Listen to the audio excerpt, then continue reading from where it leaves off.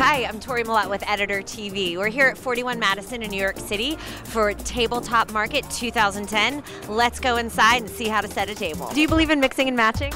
Of course, I'm the original mix master. Formal with informal, formal with formal. And you can really do pretty much anything these days and make it work. I'm a big mix and match believer. I actually have some hand-me-down plates from my parents' house in Southampton. Beautiful green porcelain plates. Then I have that mixed with some white plates with black stenciling on it that are quite cool, that I got at a vintage store in Texas. I never believe in sets. I always believe in entertaining using a collection of different things. We travel all over the world. We shop all the time. We buy, you know, sort of silver in Paris and porcelain in England and something from a flea market mixed with 18th century, you know, beautiful, amazing silver cups. And I think that's what makes a table individual and unique. I tend to sort of buy not an entire grouping in one pattern, because then I like the idea of mixing different things together, whether it's sort of pattern on pattern on pattern. It all depends on what kind of dinner. Do you ever entertain with an entire suite of the same, or do you always mix it up? I can't keep enough things unbroken to entertain with the suite.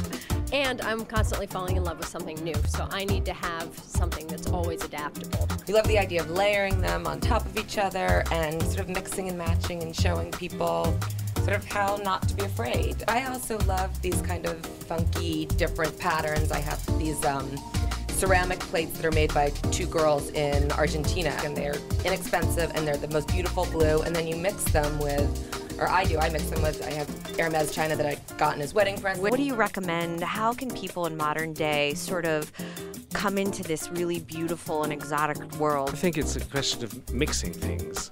Basic plain white or plain white and gold, and then spruce it up with some really stunning decorative pieces. I'm a mixer and matcher. I mean, we travel a lot for work, and I travel a lot just because I love to travel. So I will pick up a plate in Prague. I'll pick one up if I'm in Tennessee. For me, it brings a sense of adventure. I don't do 5-piece plate settings.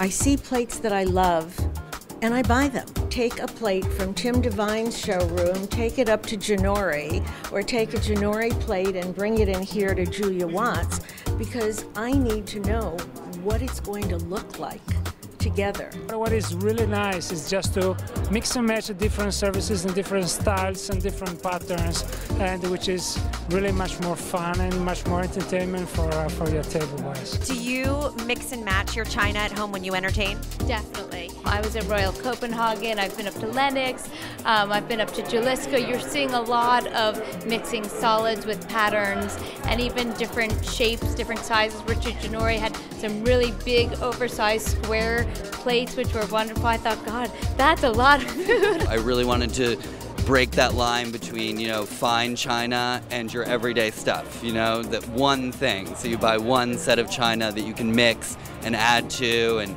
put in fancy chargers and put in your fancy silver, and it, you know, it will always work. We're just wrapping up Tabletop Spring 2010 at FortyOne Madison, where we've learned everything there is to learn about setting a table. This is Tori Mellott with Editor TV. See you next time.